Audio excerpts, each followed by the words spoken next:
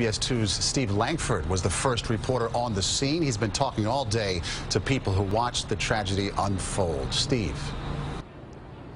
New York, this city of skyscrapers, cannot seem to shake a certain fear of heights involving construction cranes.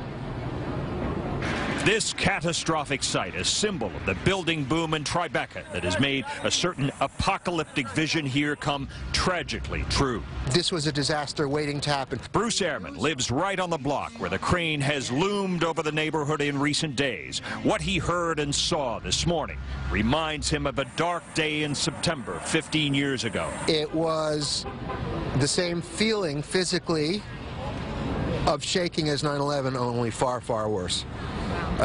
I thought our building was going to collapse. It looks like something out of a movie set. Brian O'Rourke lives right in front of where the crane was planted until it toppled from about 500 feet up.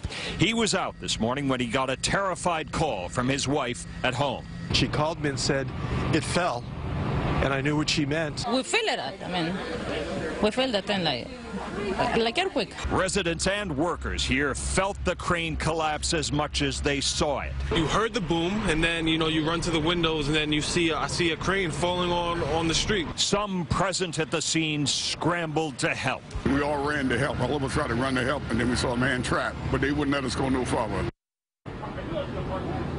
The quaint, quiet cobblestone streets of Tribeca will echo to the sounds of this tragedy for a long time to come. Live in Tribeca, Steve Langford, CBS 2 News. Steve, thank you.